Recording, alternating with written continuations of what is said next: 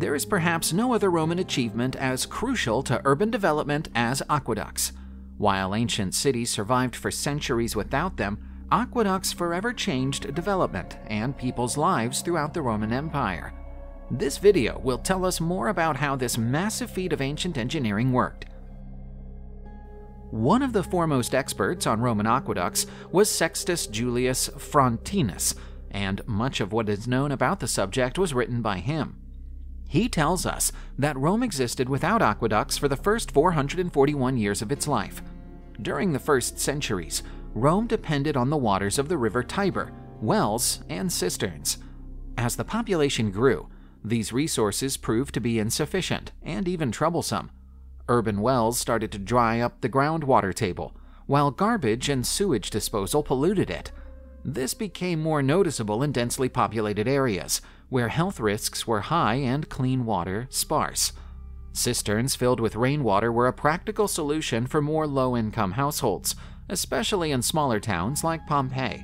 For a metropolis like Rome, however, they were not sufficient, particularly in apartment buildings where there was less roof surface area to collect water.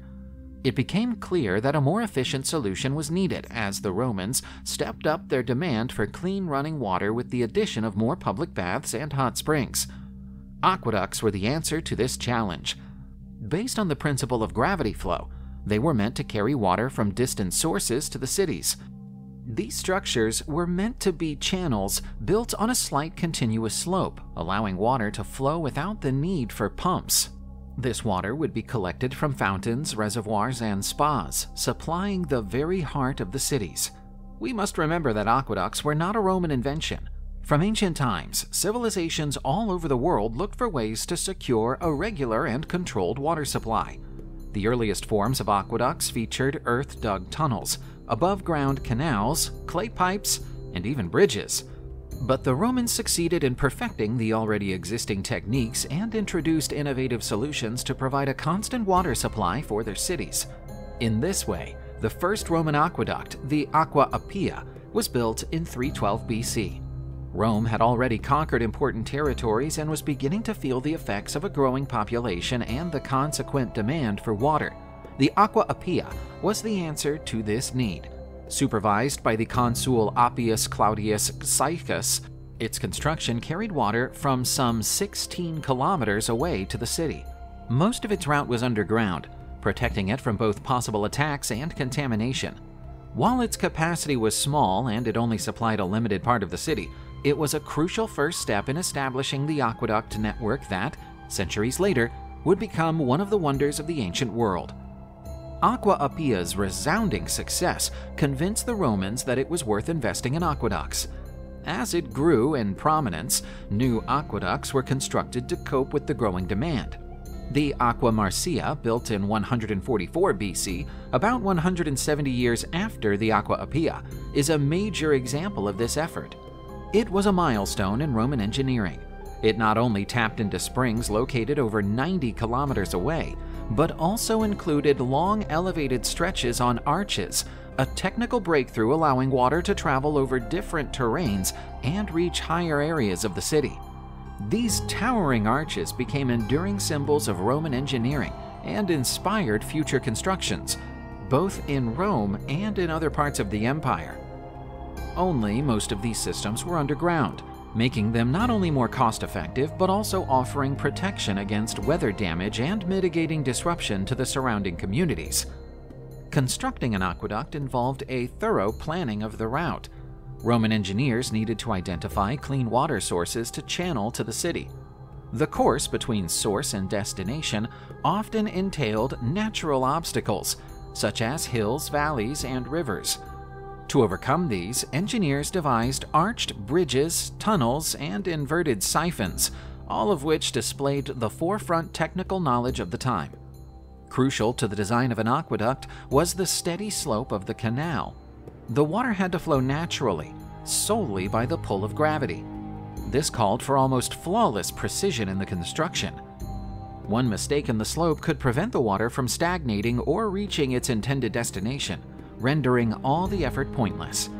Throughout most of their route, the aqueducts ran along underground shafts, an economical solution that protected the system from damage and sabotage. As they got nearer to the city and intersected valleys such as the Tiber, the need arose for more visible and monumental structures. It was here that the iconic Roman arcades entered the picture. Stacked in several layers, these stone arches supported the water canals as they passed over low-lying terrain. But maintaining the Roman aqueducts was extremely important for them to work. As they could not simply be turned off, the engineering needed to include solutions for handling the excess water and cleaning out the sediment deposits that could collect in the canals. By the time it reached the city, the water was spread through a complex network of distribution towers called castella and settling tanks. The castella served to control the water flow, dividing it into smaller ducts that supplied public fountains, bathhouses, and private homes. These tanks and towers also separated debris and sediment from the water, assuring that the public and private areas were supplied with high-quality water. Sited in elevated areas, the tanks let the water flow downhill and deposit sediment at the bottom. While effective against larger particles, the settling tanks were not entirely effective against small insects and other floating debris. Despite the advanced technology, the aqueducts experienced deterioration, seepage, and cleaning issues that needed to be addressed. To make it easier to access underground stretches, vertical chambers were built. Also, if any significant repairs were needed, engineers could temporarily divert water from damaged areas.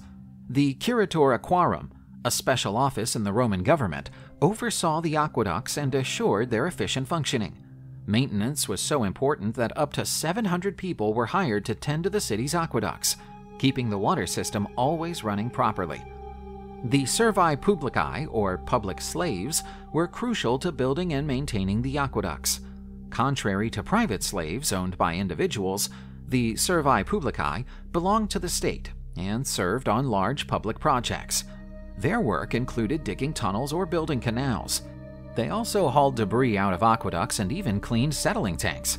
Some slaves were also tasked with administrative roles, such as controlling materials and supervising daily operations. By the time the empire was at its height, Rome had 11 aqueducts supplying the city with an astonishing water volume.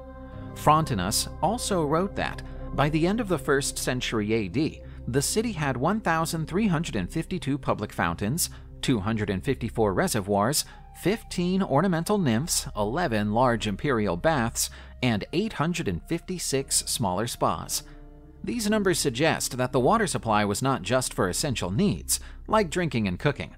The Romans used water to preserve public hygiene, to feed their large bathhouses, thermae, and even to support industries such as dyeing and urban gardens. Estimates put the total water supply to the city daily at up to 1 million cubic meters. Even more impressive when you consider that all this was dispensed through a complex aqueduct network. Public fountains were not just water access points. Many of them were lavishly decorated, representing the generosity of the emperor or the sponsors who had funded the construction of the aqueduct. Controlling water distribution was also financial in nature. The general population enjoyed free water from public fountains, but those who preferred to have direct access to it in their homes or for private bathing were charged a fee. As such, aqueducts, besides being a practical necessity, became a means of social status and political control.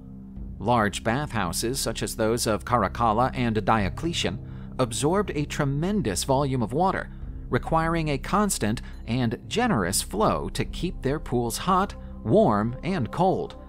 Apart from bathhouses, public fountains were a free supply point for the common people, while wealthier households paid to have water piped directly into their homes. The aqueduct also had a key role to play in Rome's entertainment infrastructure, which included the Colosseum's grandiose floods. Naumachii.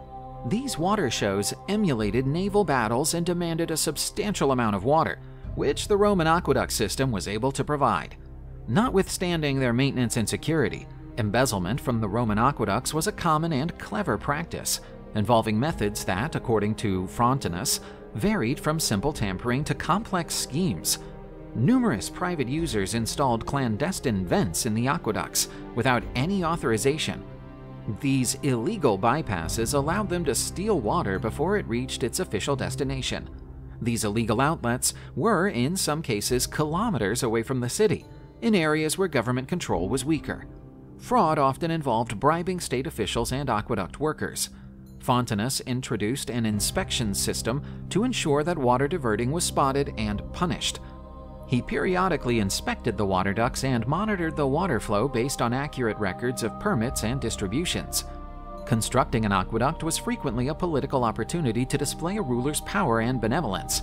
The Aqua Virgo was an example of this, built on Augustus's orders as he sought to earn public acclaim as Rome's first emperor. He built this aqueduct in 19 BC, bringing water from a spring located 18 kilometers from Rome, supplying around 100,000 cubic meters of water a day.